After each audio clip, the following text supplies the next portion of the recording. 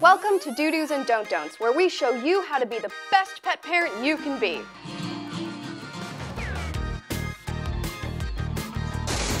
No matter the cost, literally.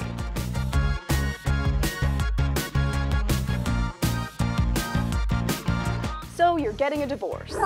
Milo, I have something to tell you.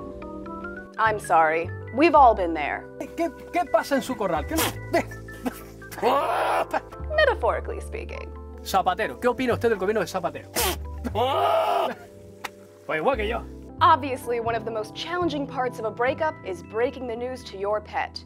But don't worry, with these tips, we're gonna help you make this transition as smooth as possible. For your pets, at least. I'm sorry, Cynthia, we can't help you. And neither can that bottle of Merlot. Okay, here's how to tell your pet you're getting a divorce. Do.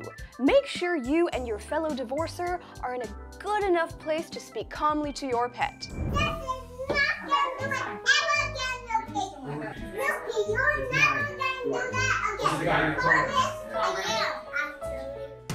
Don't. Have the conversation while your pet might be distracted. You want their undivided attention during this time, and you can't have that if this is happening. Do. Make it clear how much you both equally love your pet. Don't. Let your pet think for a second that this is their fault. Who's done this? Who's done this? She thinks it's funny. Even if it is.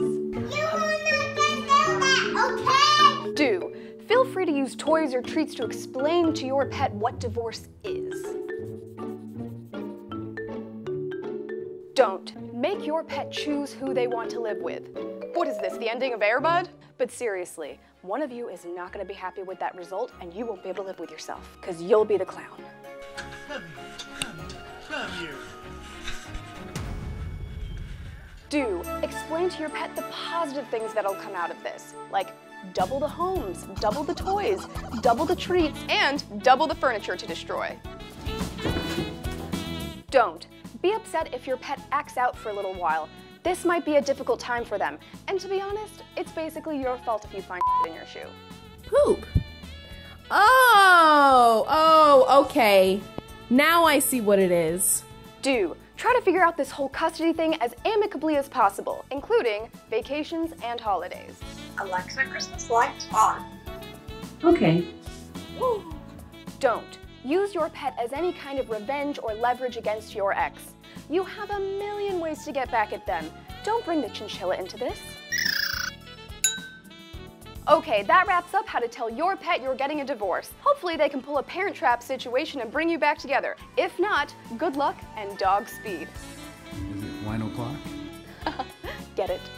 Thanks so much for watching, and be sure to tune in next week for how to tell if your English Bulldog is the reincarnation of Winston Churchill.